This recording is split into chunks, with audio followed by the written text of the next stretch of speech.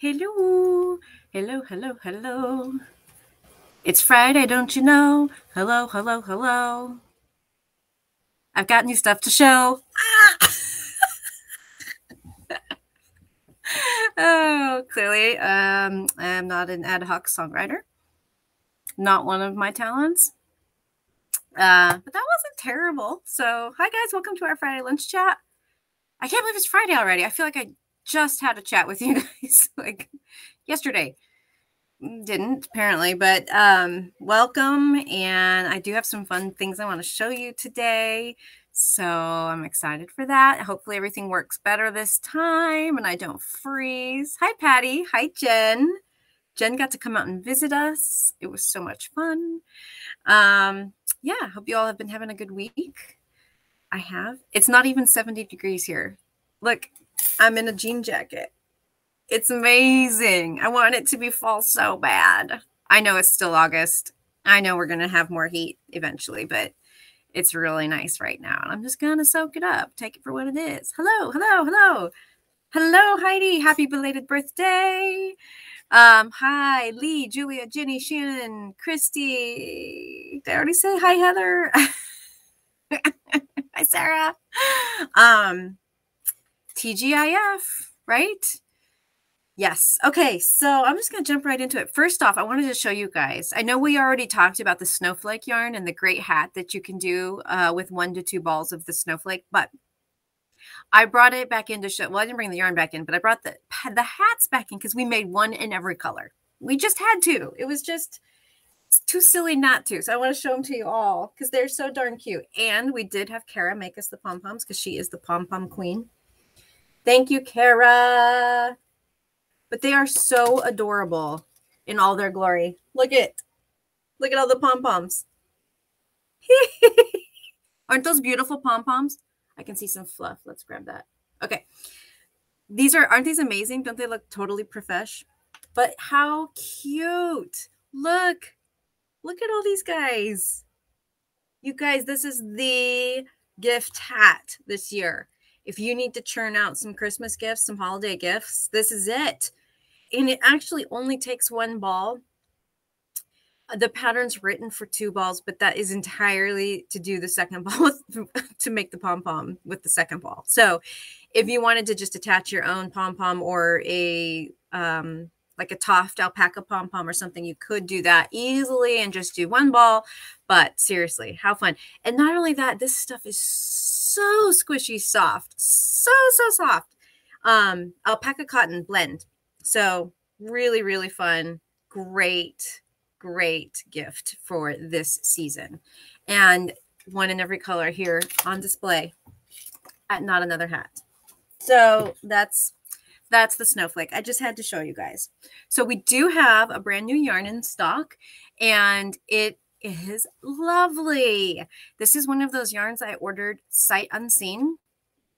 And that's kind of how some of this stuff has to happen these days because we don't have a trade association anymore. So we don't have market where we would go and all the vendors would display everything they've got in the queue for fall and we would all make our orders. We don't have that. I mean, this has nothing to do with COVID. This is just our trade association kind of fell apart.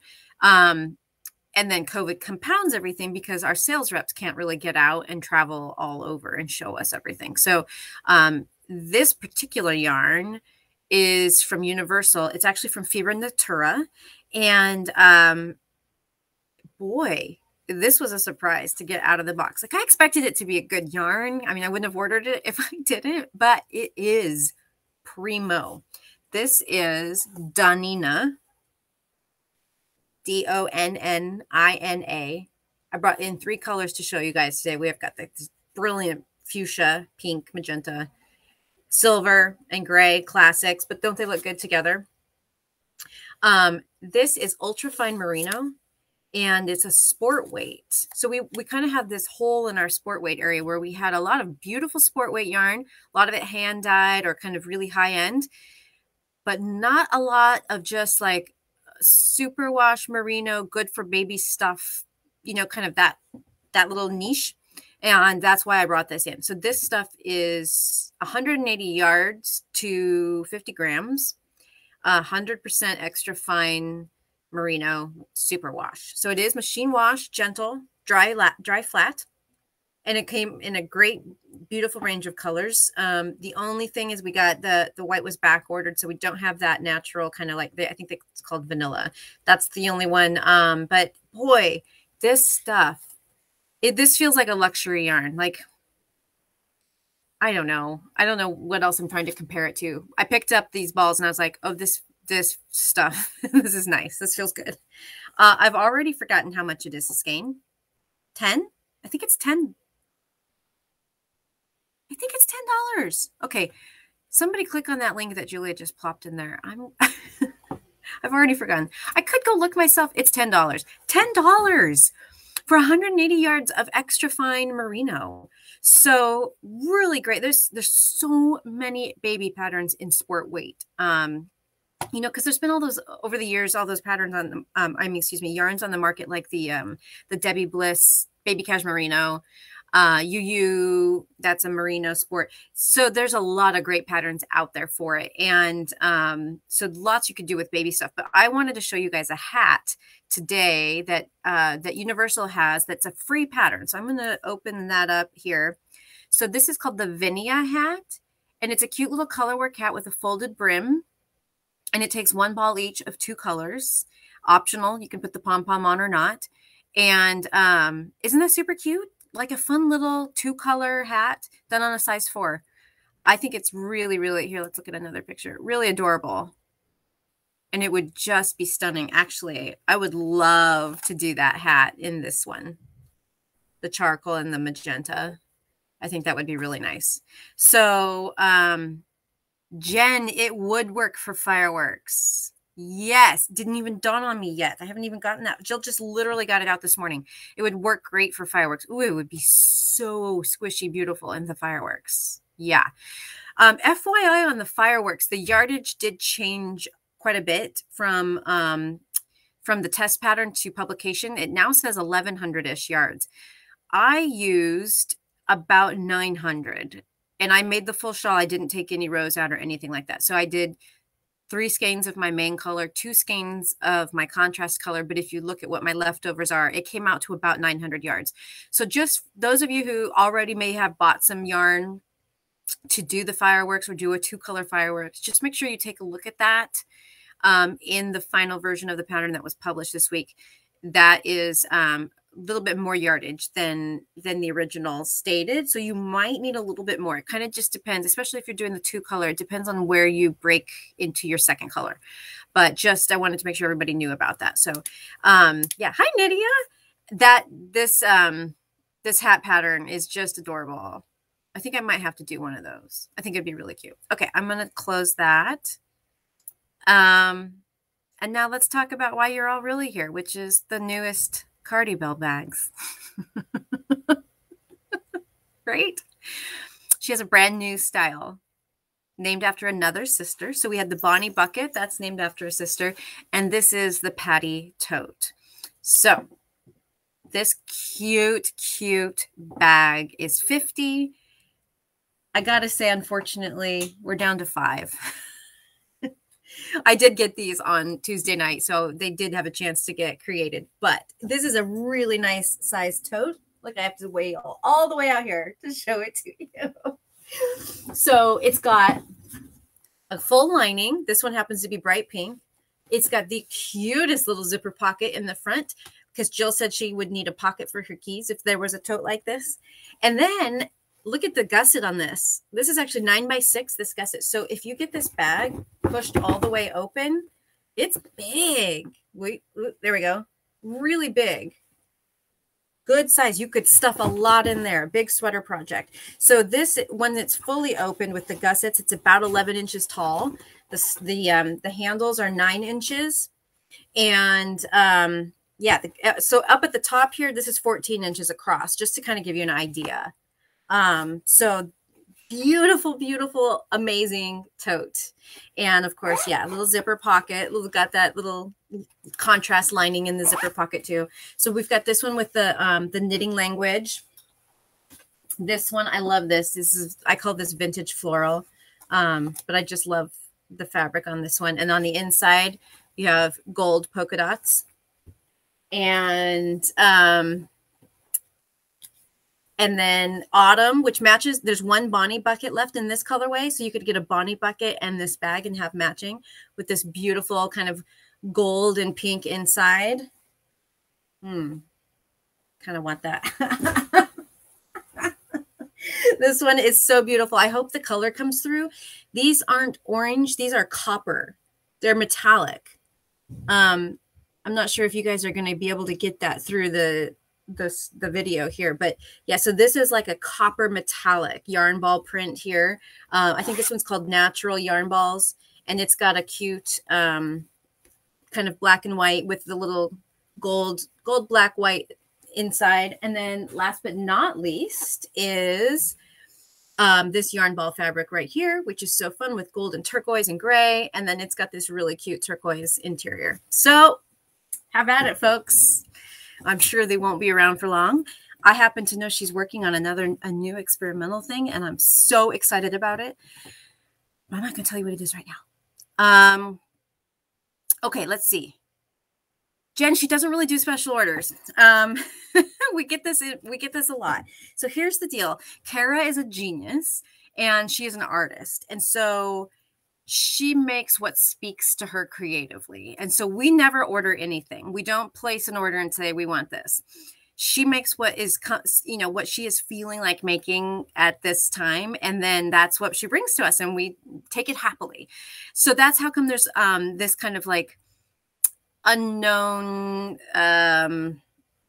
slight urgency about stuff when we get it, is because we just never know what's coming. And it's always a surprise. And it's always like, oh my gosh, look what we have. So occasionally, people have said like, oh, I would love more of this bag, or I haven't seen this one in a really long time. Is she going to make this style again? We do pass that information on to Kara. And so sometimes, then that she kind of gets that in the little mental queue. And so she tries to accommodate that. So not really special orders, but more just like, are we going to have any more of this style again? Or I really loved this style in the knitting fabrics. Can we do any more of those? So that was kind of a half answer to your question.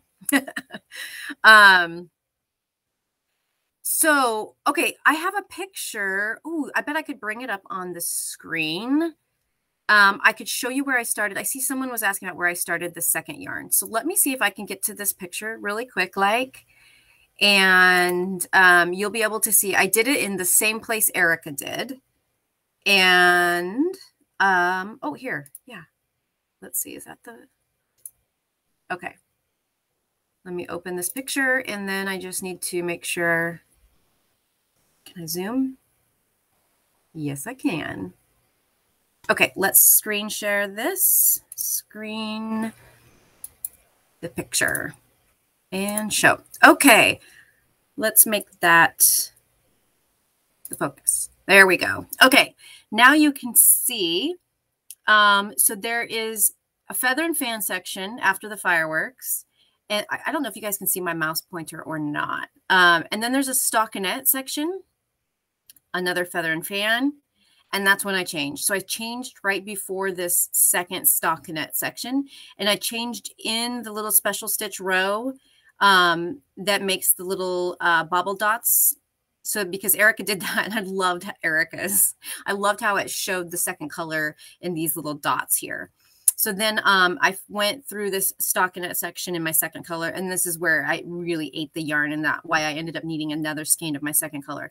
And then you have one final feather and fan section. And then I actually, because I still had I don't know, a third or half of a ball of my orange, I thought it would be fun to do the last dot section with the orange and kind of give the reverse effect of where I switched colors. So, and then it's just got the end. So that kind of gives you an idea of where I switched. I think with the way that this yardage is in these balls, because they're 2-ounce balls, which is a little bit of an unusual put up, that I would not have been able, I would have had to switch mid stockinette. I wouldn't have had enough to do more than I don't know, 5 rows of stockinette with what I had left in the orange. So that was a good point for me to break. It would have either been a full another orange skein to get through the stockinette, or do what I did, which is switch at the stockinette and then need a second sweet tea skein. So that gives you the lowdown. But I think there's, because of the way, like, see, there's two little sections of feather and fan in each feather and fan chunk, and they're separated by a dot. You could also switch right there. So there's a lot of different places depending on, like, if you've got like the Miss Bab skeins, those are really big yardage skeins. So, you know, there's some different options. So, let's see. Kim says she had to leave the country to get away from our temptation. As if that's ever stopped you before. You're just in Mexico. You're not on another planet. So I hope I answered that well. Let's see. Sorry, Christy. I do apologize. I do mean it. I'm sorry for showing you bags. Yeah. Oh, thank you. Julia shared the link to Erica, so you can also see where Erica switched colors for hers. I'm not kidding that this is a really, really fun knit. Like, really fun. I love that it switched it from Fireworks into the feather and fan. So that I'm gonna go ahead and stop sharing here. Anyways, I highly recommend it. I know that there's the team cowl, team shawl, and the cowl is beautiful, but also I highly encourage you to make the shawl because I think it is really fun and it's just a great pattern. So I cannot wait until it's cool enough to wear it. Okay. God, I feel like there was something else I needed. Oh, yes, there is. One last little tidbit before I guys let you all go for the weekend. I feel like a teacher excusing my class for the weekend. Before I let you go, students, the Have a Ball Fall Crawl is back. So if you weren't around for that fun last year, I'll give you a quick rundown. It's 36 shops participating in a virtual online yarn crawl. And we all came together last year and we created this for ourselves because of COVID. And it was such a success that 6 of the shop owners that were involved kind of formed a little like organization, a little planning group. And then they did all of the work this year. So, and I am lucky enough that I am getting to participate again. So mark your calendars.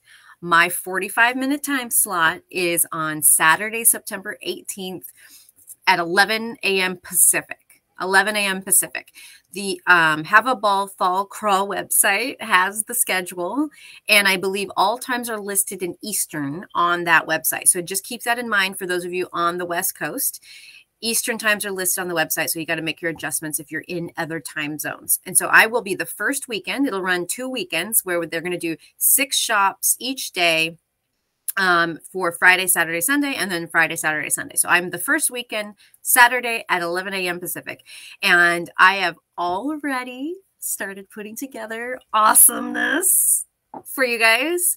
I'm so excited. We have some brand new yarn from a new not new dyer, but dyer we don't currently carry, and a couple brand new projects being worked up right now. And we're gonna have, yeah, it was the same as the it's the same weekend as the knit camp retreat. Yeah, it's too bad. It was kind of like that actually last year as well, because I remember I had to do my class and the fall crawl like within a couple of days of each other. So you guys might be able to break away just for a little while, but they also put all the replays are all available. All of the bundles are like the special things that we offer. They will be on our website under a special collection page from Friday of the fall crawl weekend all the way through the second weekend of the crawl. So if you don't catch it live, you can watch the replay. They will all be available via the both the website and the Facebook group. And then you can also, actually, I'll be publishing the replay as well. And then you'll also just be able to see all of the collection of stuff on our website. So not too big of a deal if you're not going to be able to catch it live that day. So anywho, mark your calendars. It's going to be a lot of fun. All right, that's all I got for you guys. I hope you have a lovely weekend and you get a little yarny goodness time. And I really have this. No, wait, I can't talk about that yet. Next week. I have something really fun for you next week. So make sure you tune in on Tuesday. I just stockpile stuff here, you guys. I stockpile it. And if I gave it to you all at once, we'd have like a 2-hour lunch chat. And then I'd have nothing to talk about for like the next 4 chats. And then it would repeat. So I got to hold it back. I got to parse it out so I don't overburden you guys and make you fall asleep. Okay. I will talk to you guys next week. Have a great weekend. Bye.